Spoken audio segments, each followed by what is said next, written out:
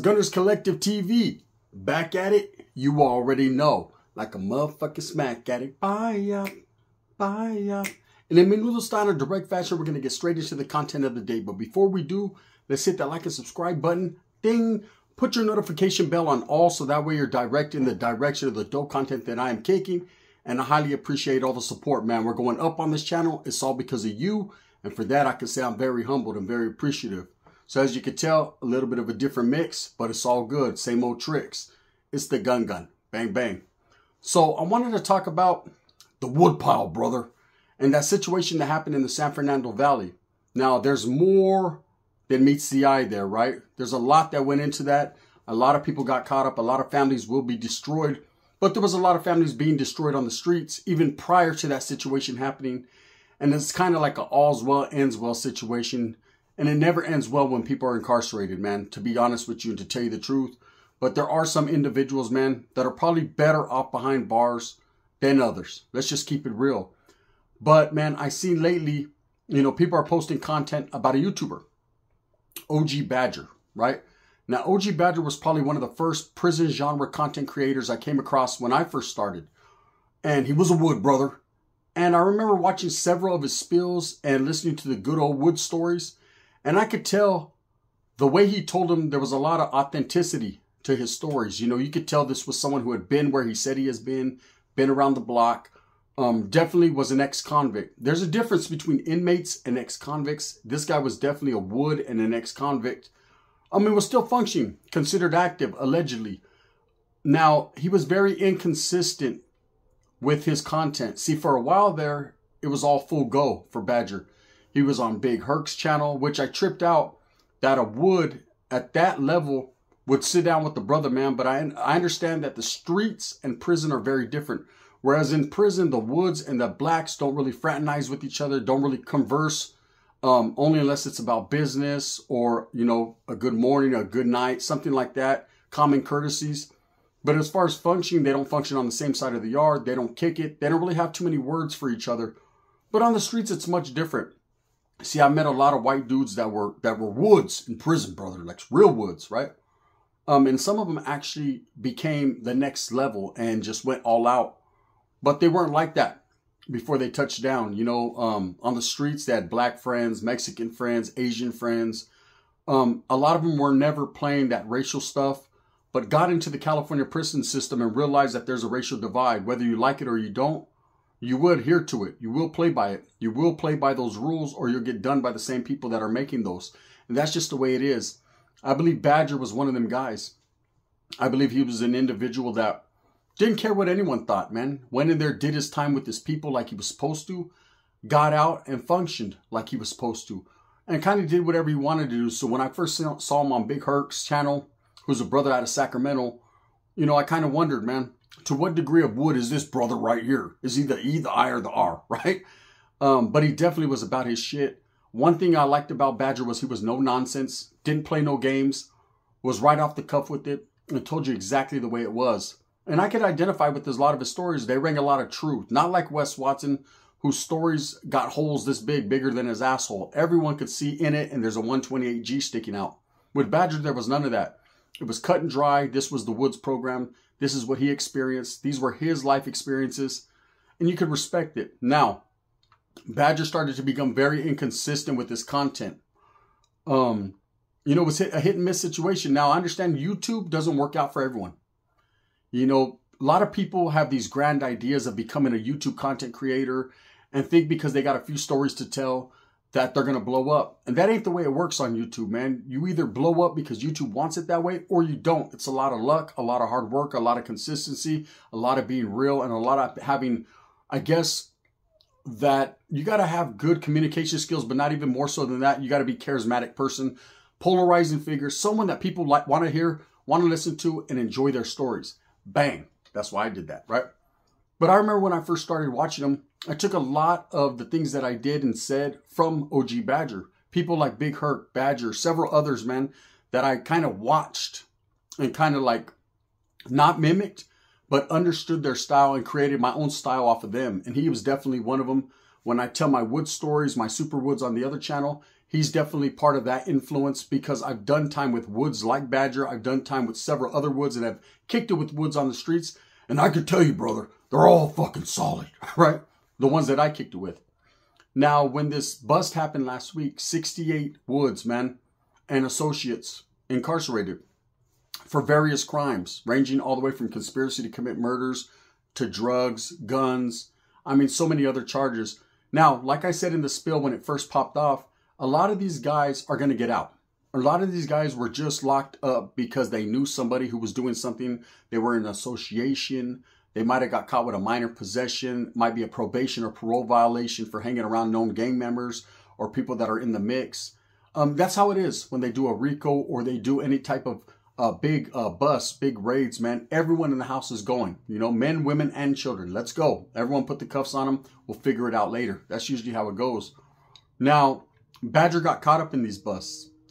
And I say that to say this, you know, sometimes YouTube doesn't work out for everyone. And I heard that Badger had just got out of doing a jail term, that he was trying to get back into the YouTube mix. I seen a couple videos he dropped. But one thing I could tell you about YouTube is once you get out of the algorithm and you're not as consistent as you used to be, you kind of fall off. YouTube stops pushing your content, and it makes it hard if you depend on the money to make the money that you need to live the way you want to live. So I think YouTube just did not work out for Badger, and maybe quite perhaps Badger was back in the streets if he ever left them. Now, it's hard to take that mentality out of a person. You know, those of us that live that criminal lifestyle, that gang lifestyle, that hood lifestyle, barrio, whatever you want to call it, for so many years, you never forget that. You could drop out, fall back, fall off, be no good no more. You never forget the elements of the streets. The streets are always going to be there. You're always going to know how to wiggle and move on them. And there's a lot of people that come on YouTube and they push the propaganda of trying to help people, trying to change them, trying to find a new path, when at the same time, they're still caught up in the mix. They are still wiggling. They're still functioning. You know, it always boggled my mind that, you know, active gang members or active guys that are still in good standings within their gang or their people would be on YouTube trying to dissuade people from doing the same thing they're actually doing. See, it's like calling the kettle black. You can't tell someone to do something you're not doing. You can't tell people, hey, man, it's all bad. Don't do drugs, and then turn around and get high. It doesn't work that way. You know, you have to lead by example. True leaders are not made, they're born, right? So if you don't have those leadership qualities, if you're not personable, if you're not real, you know, and it doesn't mean you're not a real volatile, you're not a real person. It doesn't mean you really can't handle business. It just means you can't push out a narrative or tell someone to do something you're not willing or trying to do yourself. You know, there's an old saying, man, you can't help others if you can't help yourself. And if you're still running amok and you're out in the streets doing dirt or getting caught up, then people are going to look at the knowledge you were trying to get that they didn't get in college, right? And give to them and be like, look, this Valto's still in the mix. He's still out there active gangbanging. How the fuck's he going to tell me and my kids not to gangbang and don't go to prison and it's all bad? Yet he's in and out of county jails and prison himself. Now with Badger, I don't believe he was one of those ones trying to dissuade people from joining gangs. I don't believe he was doing that. I think he was merely entertaining people, telling his true prison stories, and still living that life, allegedly. So, you know, he got caught up. And I'm not too sure on his charges. I didn't do my homework to look Badger's charges up. But from what I'm hearing, man, he might be sitting down for a minute. And it's unfortunate. It's unfortunate because Badger did have what it takes to be a good YouTube content creator. For a while there, he was running the show, man, for the Woods. Before, of course, frivolous characters like Wes Watson came in the mix. And even good dudes, man, like Splinter came in the mix. You know, Badger was the representative for the whites, him, and I think Rich Smiley, you know, for the Woods, the Woodpile. People who've actually done time, been there and done that. You know, not everyone could say they did it. You could pretty much tell a person who's fabricating stories or bullshitting you just by the way they carry themselves. And if the T's don't cross and the I's are not dotted, some ain't right there. If you have to question the authenticity of the stories, you're probably right. Go with your gut feeling, right? But again, YouTube is merely meant for entertainment and to push a narrative. You know, I tell my stories to entertain you, talk about things that I've went through in my life, but I also want you to get an understanding that I do not want you to have to go there. That's why I tell you my stories. So that way you can sit back, listen, soak that knowledge you can't get in college and think about it and say, wow, this motherfucker made it, but did he really make it? Really, what does he have to show for it? Some clothes and a few fucking gold chains? That ain't nothing, right? I should already be owning homes and being invested in businesses and things. You know, I'm already almost 50 years old and I'm just now trying to get there. So I would hope that you would understand and listen to the stories that I tell you and how I seen things and was involved in things that I don't want you ever to be involved in. And I believe Badger was painting the same picture. But at the same time, you know, them good old woods, brother, the streets are hard to shake. And when you've lived the criminal lifestyle for so long, you tend to go back, especially when you're not getting your money the way you're supposed to be getting your money. Now, there's jobs, and I know the old saying, get off your lazy ass and go to work. Absolutely. I worked for several years before I found YouTube. I moved out of state to work before I found YouTube. Regardless of what people say, oh, Gunner got ran out of his city. Huh? No, not really. I ran out of the city as far away from as I could to go get a job, right? I seen the bigger picture. The bigger picture was if you still hang around the same individuals, if you're still out there doing the same old things, you're going to get the same results. My results were prison and getting shot and stabbed and jumped and beat up and, you know, hit from the side and all that. I experienced everything, okay, at one point in my life. And I also dished out all of that too.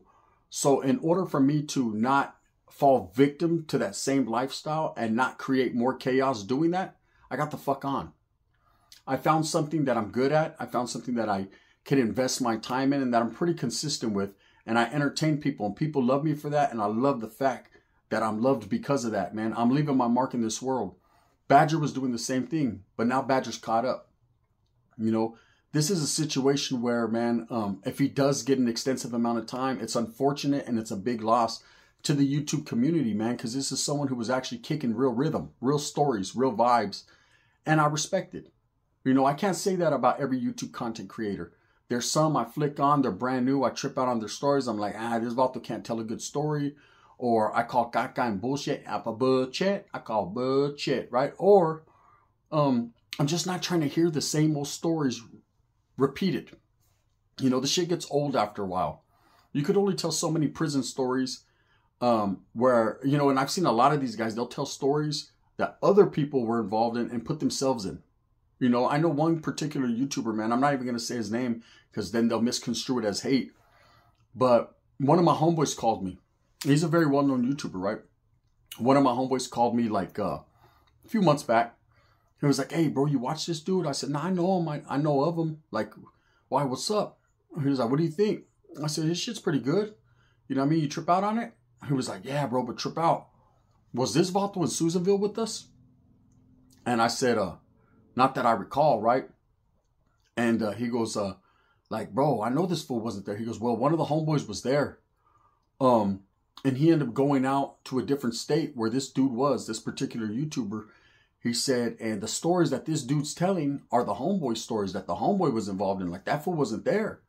He's like, yeah, Charlie's, bro. I can't fuck with that. Like, I know for a fact he's telling the homeboy stories because that homeboy was my cellie. And we were involved together in that fucking, in that shit, you know? So I was like, wow. You know, I couldn't believe, but I can believe it because people, like, they want to spice it up, put a little tapatio to it. And it's all right, man. It's all right to tell a good story. And sometimes you get ahead of yourself. But this particular person, man, tends to do that a lot, right?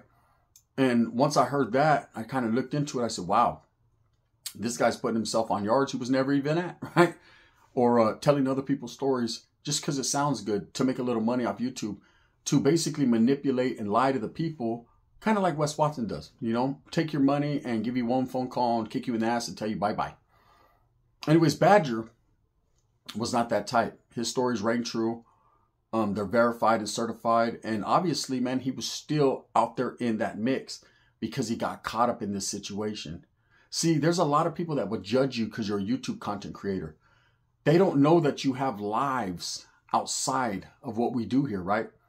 They think that we're all storytellers or we're all guys that just dropped out or fell off and that we're just trying to manipulate people or utilize people. When at the same time, there's a lot of truth and game that we're trying to give, whether it's game to still continue your criminal activities or it's game to get away from it. That's up to you to decide. You know, I've said it a long time ago, man. I'm not a positive nor a negative channel. I'm just a real channel. You know, I'm really going to tell you my true stories, and you take it for what you want. And every once in a while, I'm human, man. So every once in a while, people are going to talk their shit. People are going to bring me into that put me onto that level, that lower level of the disrespect. And I don't really want to go there, man. I got nothing but respect and love for everyone. I think I've kept it real respectful with every group, blacks, whites, Mexicans, North, South. I'm one of the first YouTubers to do that, man, to actually break them barriers and show love to everyone. And a lot of people took pages out of my notebook, man, and ran with it. And I'm glad that they did, because that shows that I impacted the culture. I impacted the people, right? Or at least I showed them a way to figure it out. So Badger getting caught up with these charges, what's it going to do to him? Well, you know, I was asked a question, you know, because he's a YouTube content creator, is he going to have it bad in there? You know, it works different for every different race. I'm going to be honest with you. If you're a brother, man, you're black, you have a YouTube channel, they're allowed to do whatever they want. They have free will. They're not under an authority or a group that says they can and can't do something. If you're white, you know, it's a little tricky. It depends on what yard you go to. You know, if you gave up too many names, or you said too many things in your stories, you disrespected someone, or maybe put out a name or two you shouldn't have, then you're going to have to answer for that. You know, because they're pretty structured, man, pretty militant. They hold their people accountable, most definitely. Not to say the blacks don't, it's just different politics. When it comes to the Mexicans, it's very, very tricky, depending on if it's North or South. I know for the longest time, Norteños were not allowed on camera. Norteños were not allowed to give interviews. There was a lot of things Northerners were not allowed to do. I see now they have podcasts, they're doing interviews. A lot of them just stick to talking about rap, but they are asked questions about their neighborhoods, about barrios. I've seen hood vlogs now. Vatos rocking around with big huelga birds and showing people their neighborhood and when they got jumped in. And I guess maybe a huila went out and they're allowed to do that. Whatever the case may be, bless them. With the Southerners, they've had podcasts. They're doing their thing. Again, you know, to be running around telling everyone you're active or you're still in the mix or showing them your hood, you're only inviting law enforcement and authorities into a glimpse of the inner workings of your barrio or your neighborhood or your mentality and the way you think. And basically that's dry snitching on yourself, but to each their own, right? Now, as far as Badger, obviously he was really in the mix still. He was really in the mix, man. He got caught up and, you know, people are thinking, damn, you know, like the guy said, is he going to have a bad time in there? I have no idea, to tell you the truth. I don't know what yard he's going to touch, whether it's a federal or just state charges. But it's fucked up that an OG like Badger, who's been doing time, can't seem to get out of that mix. You know, but like I said, man, we all, if we're in that criminal lifestyle, you're kind of like there forever. Even if you change your life, find the Lord, get a good job, start raising your family, the tattoos, the markings of your tattoos, your mentality, where you've been never leaves. And you're always going to have to live with that. You know, I myself, man, I'm with my kids. I'm in a spot. I see some Southsiders, some Northerners walking. Automatically, I'm on my defensive, like, what's cracking? You know, a while back, man, I was at a mall. True story. I don't even know if I told you guys this, but I was at a mall and like 3 or 4 Northerners walked in. You know, and in Washington, there's a lot of Norteños. And so I always got to be aware that these dudes might be tripping because I'm non-active or whatever. But it is what it is, man. That's the life I chose. And if I got to get off where I'm at, you know, I'm not trying to invite the devil to my doorstep, but sometimes I'm the devil at your doorstep. And I'm in the Foot Locker looking at some shoes, and I see them walk in. I could tell by the haircuts, the way they're dressed. These are Northerners, right? Active or non-active, I don't know. I was about to find out. So I'm not the type to just try to hide and duck and bob and weave. I'm here, I'm here. If this is it, this is that, right? So I kind of see one dude kind of eyeballing me a little bit. So I looked up. I'm like, what's up, bro? Are you active? Fuck it. They've asked me many times. It's my turn, right? Are you active?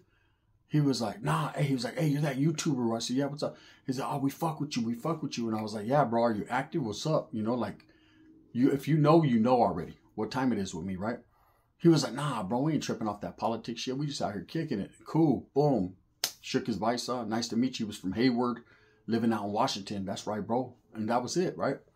Now, again, man, life's a risk. And when you're living that lifestyle, you get caught up in the situations around you. If you're not, that criminal lifestyle seems to always follow you. So you have to be aware. With Badger, man, again, I don't know exactly what his charges are, what he's going to get caught up for. But I hope and I pray, man, that he makes it out in one piece, that he's able to get back with his family. You know, that was a pretty serious raids that they did, man.